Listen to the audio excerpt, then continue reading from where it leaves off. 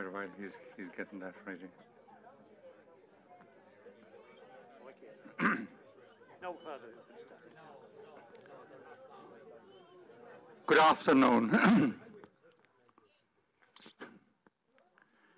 Dies Margaret is Podrig, agus Falta Isteach.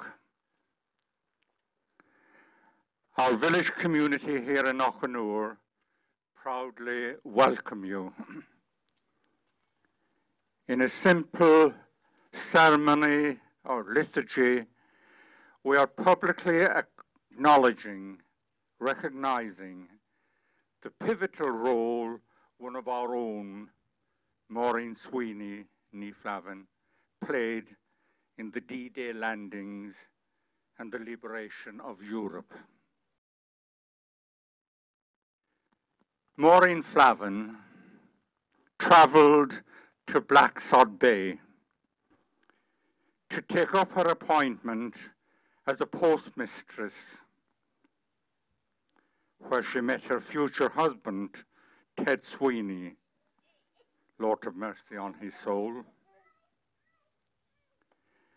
Many of their families and friends and extended families are here with us today.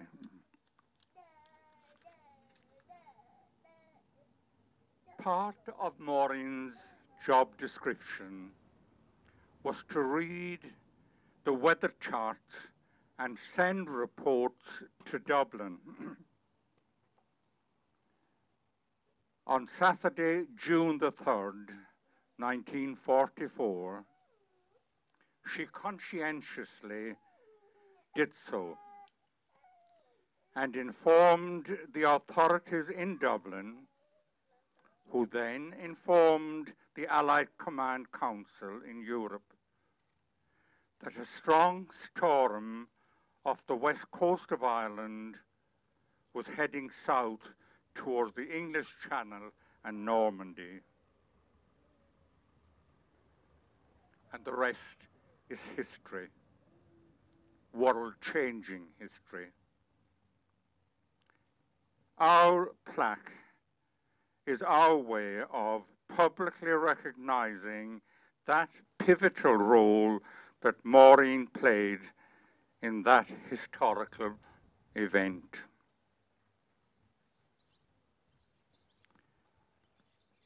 I invite you now to spend a few moments quiet reflection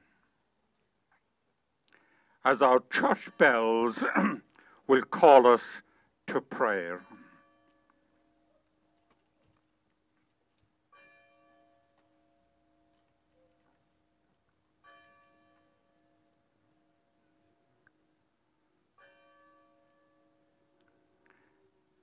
We place ourselves in the presence of God the Father who created us, God the Son who redeemed and saved us, and God the Holy Spirit who guides us.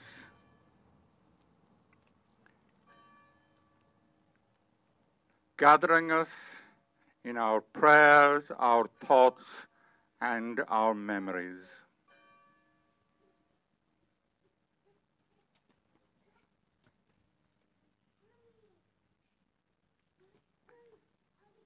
Historically, we know everything is correct. Here I have a copy of the original document.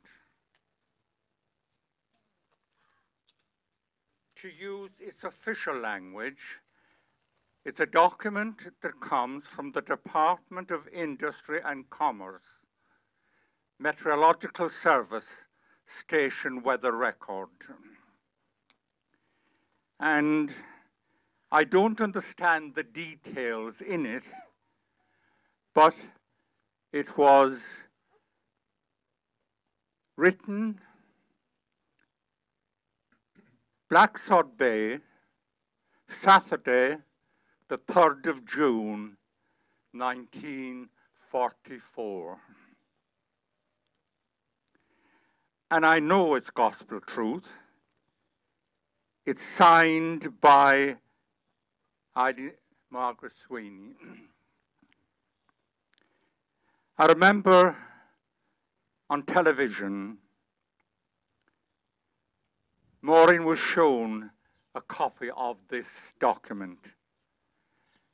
And in those marvelous, simple words, she said, "Oh, that's my writing, all right," which I thought was a lovely way of verifying that what we're doing today is gospel truth and history.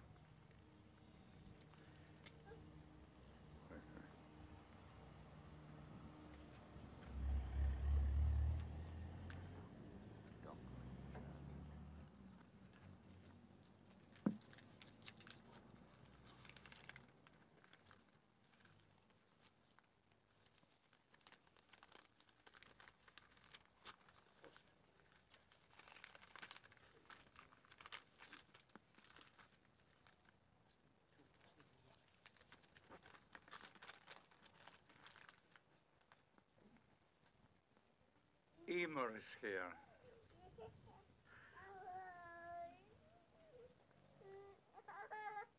Maureen's daughter. And with the helping hand of Fionn Thomas, Maureen's great-great-grandnephew, they will now unveil our little plaque.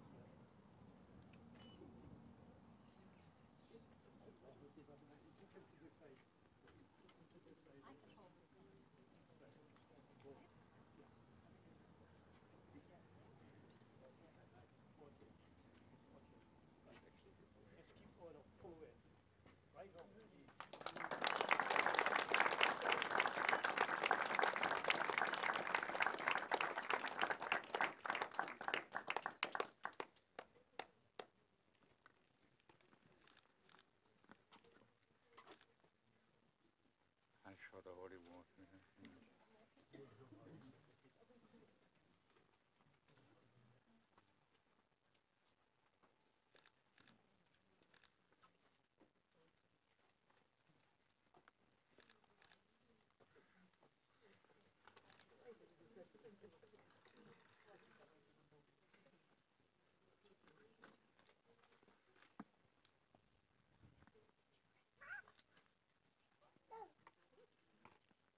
Just stay around for a while now, sharing thoughts and memories and stories, because Paddy and Cathy and their family are going to provide us with some refreshments and a cup of tea.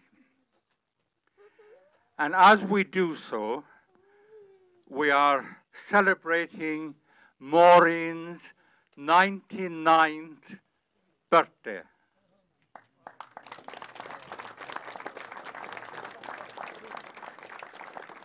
It was on the 3rd of June, and she celebrated it with her family in Blacksod Bay. She won't mind if we're a few days late in joining her in that celebration. A word of thanks to Leo Finucane, our own local sculptor and stonemason, who designed, crafted, and generally gifted this plaque to our community. Take care, be safe, and God bless you.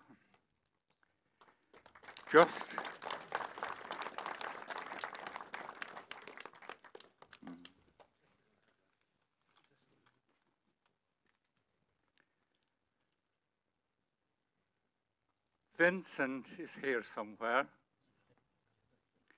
and he will introduce the next part of our little celebration, which is very important. Reverend Fathers,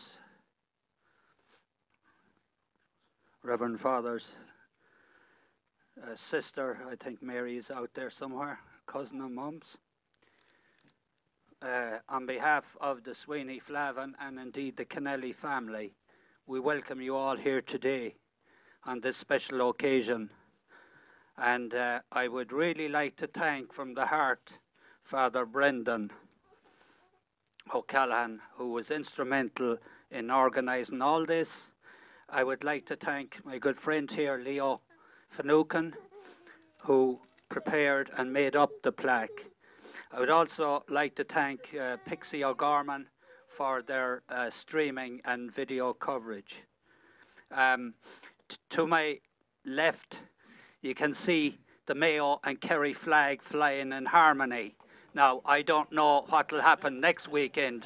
I think they might be blowing into each other a bit, but we'll cross that bridge when we come to it. So I would like to... Oh yeah, and Billy Scanlon, indeed, I spoke to Billy before. It was a year ago tomorrow on the 19th when the congressional record and everything came to Mum and the medal. And I would like to introduce Owen O'Hagan from Scariff. Owen set the ball rolling, and he'll tell you that little story briefly now about all this, the way the medal came and all the congressional record that came from the United States, from the government. So, Owen, can I pass this to you? Thanks, Richard.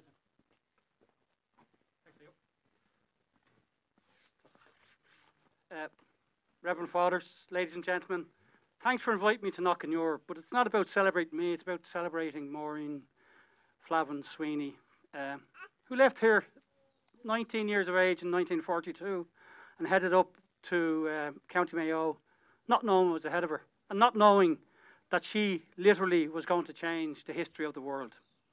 5 years ago now, I met John J. Kelly from Louisiana, from New Orleans in Louisiana, and he was involved in the Apollo space program in the 1960s and actually built the rocket that fired Buzz Aldrin and Neil Armstrong off the moon during the Apollo 11 program. A fascinating man, John J. Kelly. His father was originally from Fecal in County Clare, moved over to New York in the early 1900s, and John was born over there. John is also the manufacturer. You remember on D-Day, the Higgins boats landed all the soldiers and the Marines on the shore. Well, the Higgins boats were replaced by these hovercraft that John designed with his company, and they're being used in both military but mainly in humanitarian reasons all around the world since the 1980s when they were originally built. John, I told this story to him 4 years ago about Maureen Sweeney, and he was very interested because he was formerly on the board of the World War II Museum in New Orleans, and he said, these people need to know this story because at that time they didn't. And he went back to New Orleans after me telling the story, and at the start of COVID he was promising he was going to come with his wife Pat and visit Maureen in Blacksod, but unfortunately COVID shut down the world, and not just Blacksod, shut down everywhere. So he couldn't come, and he asked me to go and research the story of Maureen Sweeney and come back with some detail. This I did. I went up with a very good friend of mine, Mark Kelly from Ennis, who was the former chief pilot of Rescue Woman 5 in Shannon. And we went up and met Vincent in Blacksod. And Vincent told me this fascinating story about his mother, about his father, about his grandmother, and about his aunt. Margaret, Ted, Francis, and Maureen, who during the war, on the hour, every hour, 24/7, reported the weather forecast to the Met Office in Dublin. And little did they know that this was being reported to the Allied command in England. It was particular significance when, in 1944, when the D-Day landings were being planned. They needed good weather, and Maureen's weather report of the 3rd of June, or 4th of June, 3rd of June I think it was, on her 21st birthday changed the history of the war and saved hundreds of thousands of lives. And this has been said, included by General Eisenhower, who became President of the US because of the success of D-Day and the European landings. This young lady from Knockanure in County Clare changed the world. Okay. I have the jet lag. My wife has come back from New York last week.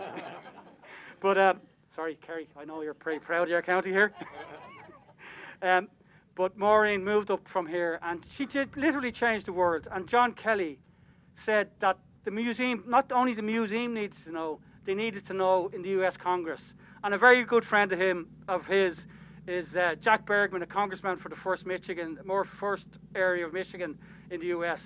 And he took it on himself to get recognition by the US Congress for Maureen.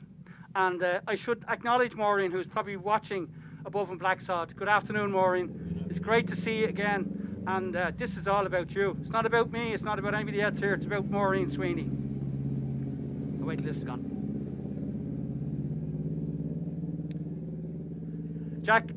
Congressman Bergman is an ex-Marine of the US Marines, a general. And he was particularly interested in Maureen's story because he knew militarily what the weather forecasts caused to happen on D-Day and how they needed fair weather for these landings.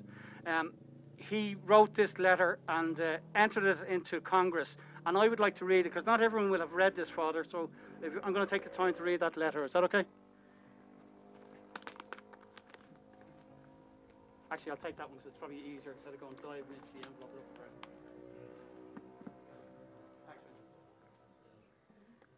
So, Jack Bergman read this into congressional record on June the 6th, 2021, which was the anniversary of D-Day. Madam Speaker, it is my honour to recognise the service of Maureen Flavin Sweeney, whose skill and poise as the weather forecaster at Ireland's County Mayo weather station during World War II saved countless Allied lives and ensured the success of the D-Day invasion. On June the 3rd, 1944, her 21st birthday, Maureen compiled a report warning of stormy weather hitting the English Channel the morning of June the 5th. Unknown to her at the time, this was the initial date chosen by Allied Command for the invasion of Normandy, an operation which required clear skies for air support and calm water to ensure the safety of those in amphibious landing craft. Maureen's weather report was passed along to General Dwight D. Eisenhower, who made the fateful decision to delay the landings by 24 hours. A subsequent weather report predicted clear conditions the morning of June the 6th, and despite the ongoing rain and wind, General Eisenhower put his trust in the forecasters like Maureen and went forward with the invasion. As we know, the successful landing set the stage for Allied victory in Europe less than a year later. General Eisenhower would later comment, "I thank the God of war we went when we did." Madam Speaker, on the 77th anniversary of the D-Day landing, I am honoured to recognise the service of Maureen Flavin Sweeney. Her skill and professionalism were crucial in ensuring Allied victory, and her legacy will live on for generations to come. This 21-year-old lady, young child is all she was really, from Knockanure in County Kerry, changed the history of the world on June the 3rd, 1944. And I think this plaque recognises that. And I want to thank Maureen again from the bottom of my heart, and John Kelly, who unfortunately can't be here because he travelled from America last week but contracted COVID when he was travelling. So unfortunately can't be here, but he does send his best to everybody here in Knockanure and also to Maureen again. And he promises that later in the summer he's hopefully going to go to Blacksod and visit. Please remember Maureen today. She's the hero of this, no one else. And I'd like to thank Maureen Flavin Sweeney once more. Thank you.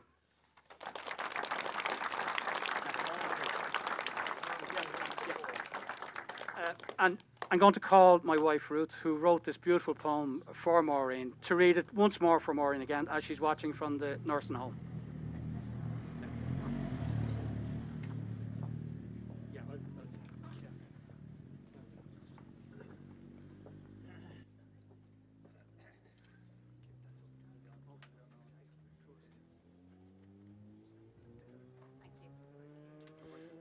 Good afternoon, everybody. It's a real honour to be here again to share the poem that I created for Maureen last year to honour this incredible moment in history. And I'd like to say a special hello to Maureen herself, who I understand is looking in from Sunnis Nursing Home, where we were this time last year in Blacksod Bay. The girl who changed the world, Maureen Flavin Sweeney.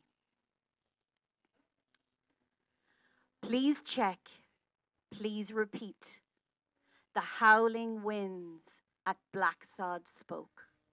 Please check, please repeat. Every hour precisely.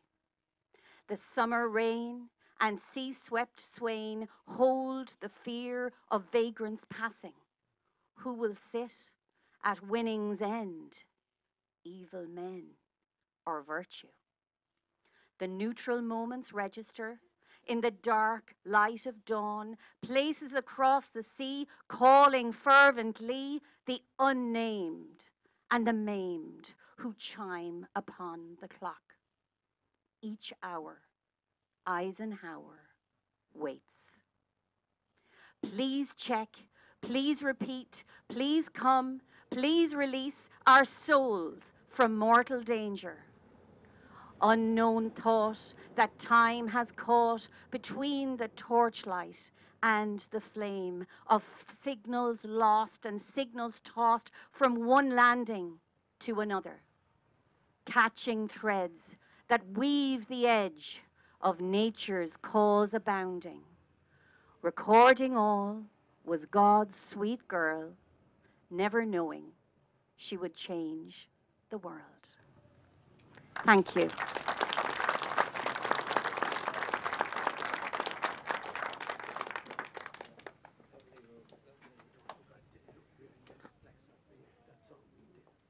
We're going to play a piece of music in a minute, but I have a little notice to make. A plaque will be unveiled at the Listowel Community Centre tomorrow, Sunday, at 11 a.m. in the memory of the late Olympian Jerry Kiernan. So please attend that. Leo, I think you installed that as well, did you? Come on. So we're going to play a piece of music now for Maureen.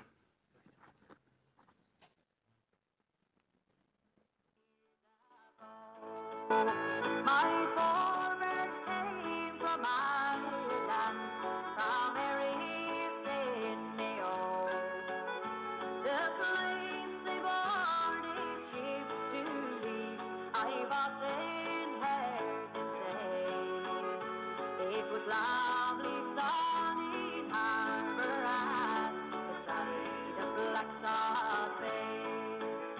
And now that I have come once more to dear old Erris shore, to view ancestral homesteads in the parish of Gilmore, to see myself the place they left upon that summer's day, and lovely sunny harbour at the side of Blacksod Bay. I landed down in Binghamstown, where I met people grand. I told them what had brought me back to dear old Ireland. They showed me where my people lived before they went away, near lovely sunny harbour at the side of Blacksod Bay.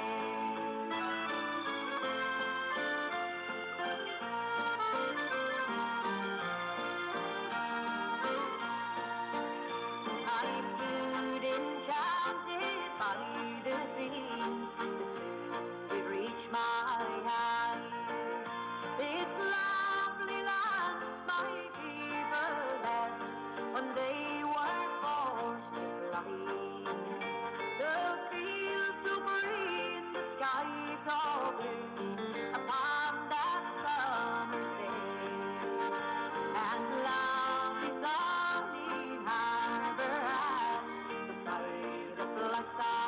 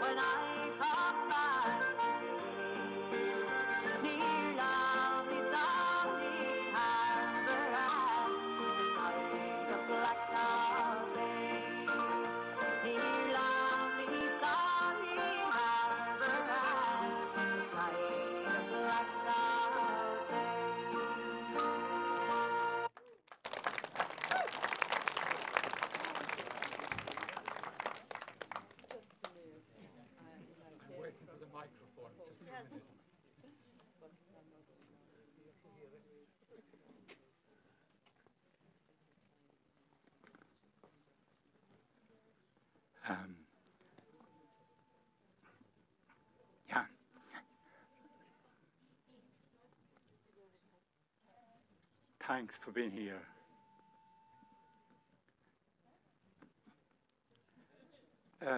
It's awesome what's happening and how we remembered it.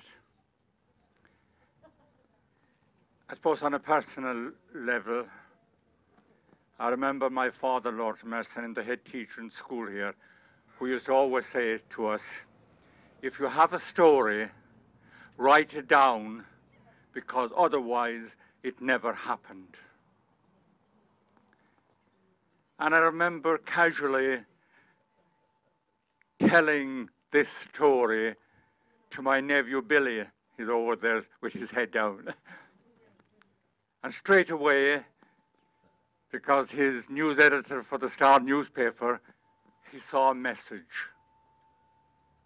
And he's responsible for this in that sense.